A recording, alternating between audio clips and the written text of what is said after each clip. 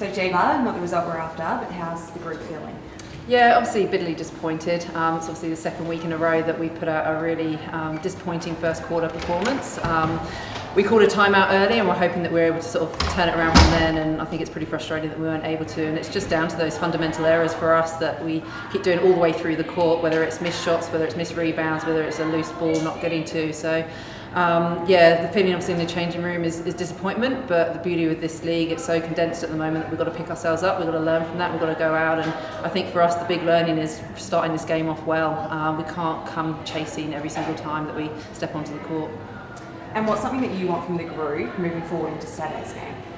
I think I just want that energy and that fight. I want us to be ruthless. I want us to be ruthless with everything we do, our actions out on court. I want us to mean business, and then I'll be happy whatever the result is at the end of the day and we come away with, that I see that heart and that fight that I know these girls have got in them, and I look in the changing room and I look at the group of girls that we've got there, and we've got some real special talent in that room, and it's disappointing that we're not able to execute, and I think for me that's the biggest thing, that I want to see a real turn of page for us and coming out and stamping our authority, whatever it looks like for the rest of the season.